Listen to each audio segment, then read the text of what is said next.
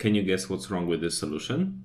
I'm again going to be walking you through a coding interview problem from line 75, but solution has a little logic bug. Let's see if you can spot it. The task for today is longest palindromic substring. So in other words, they want us to find the longest segment of the word that is read the same forwards and backwards, like I, kayak or race car. I'll solve it in a rather unusual way using binary search. We can do that because if we have a palindrome of length x present in the word, we for sure have a shorter palindromes too.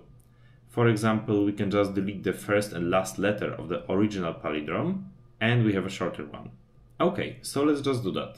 We pick an x that's in the middle of our search range. Here, that's 5. And we check each substring of that length.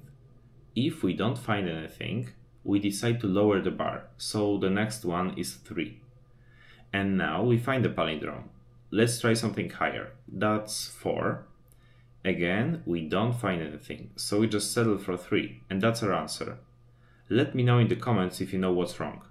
Maybe provide some counterexample. Follow for more, and let's max out your coding.